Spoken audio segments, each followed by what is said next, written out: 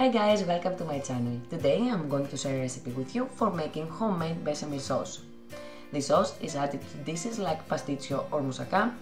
I will have in a few days a recipe uploaded for you about mousaka. Now for the ingredients for this recipe you will need milk, butter, 1 egg yolk, salt, pepper, kefalotiri cheese which is a salty yellow cheese, and flour. If you can't find kefalotiri, you can add any salty cheese that you will like. Now, at first you want to melt the butter. At first I used a saucepan, but it was too small, so I switched to a casserole. Now that your butter is melted, slowly add the flour and with a whisk, keep whisking until the flour incorporates with the butter.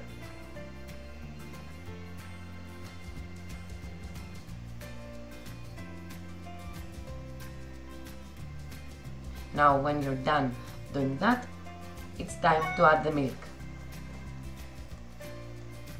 Slowly add the warm milk, because the milk has to be warm, and keep whisking until the milk incorporates with the flour.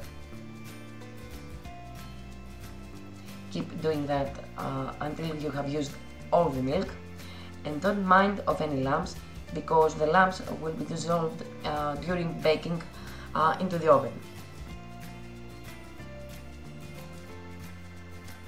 Now keep whisking until the mixture gets thick. Now that it's thick enough, add salt and pepper and kefalotiri cheese.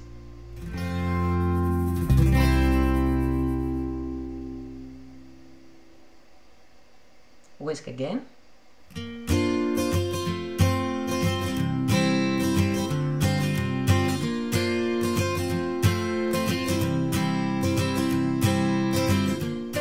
And now it's time to add the egg yolk.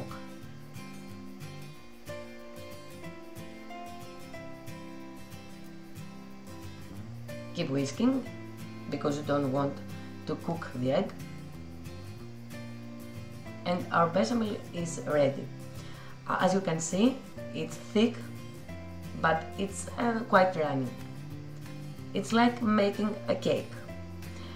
I hope you like this recipe. If you like it, give thumbs up and please subscribe to my channel. I will see you in my next video. Bye!